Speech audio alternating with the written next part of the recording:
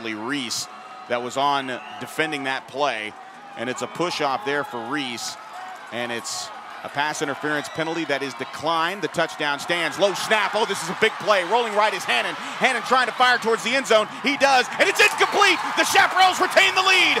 What a huge break on special teams as the missed extra point on the low snap.